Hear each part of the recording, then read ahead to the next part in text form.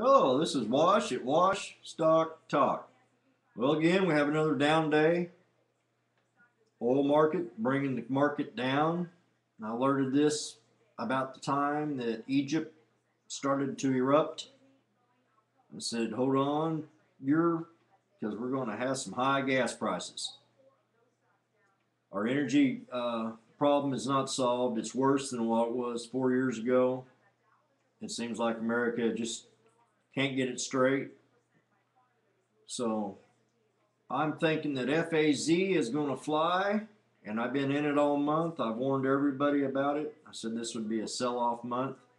So FAZ is up today, up 200. It's been up $3.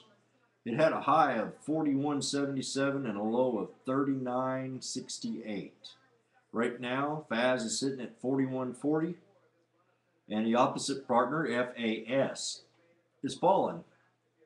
And I told one of the guys going to bounce up a little bit here, so he tried to put some kind of thing on it, trigger on it. And he's going for FAS. And I'm still in FAZ. I'm going to ride it until close to the end of the month.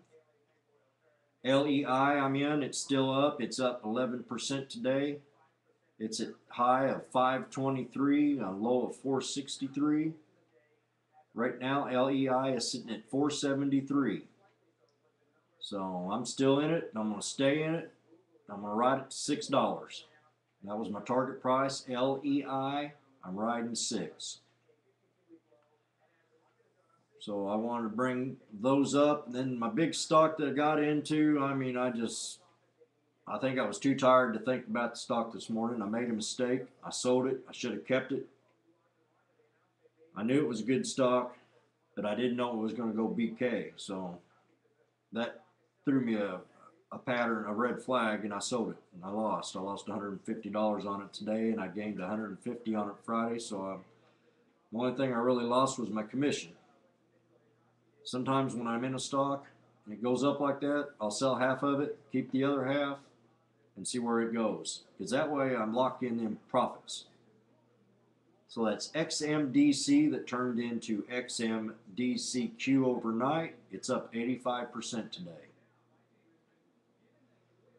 That was off today's low after the BK one. Everybody have a great day. Today's stocks that we're watching, FAS, FAZ, LEI, and XMDCQ with the market in a sell-off mode for March. FAS ought to go up 2 at least. Now, I said 40. Now I think it might go up to about 45. So my next target on FAZ will be $45 by the end of the month.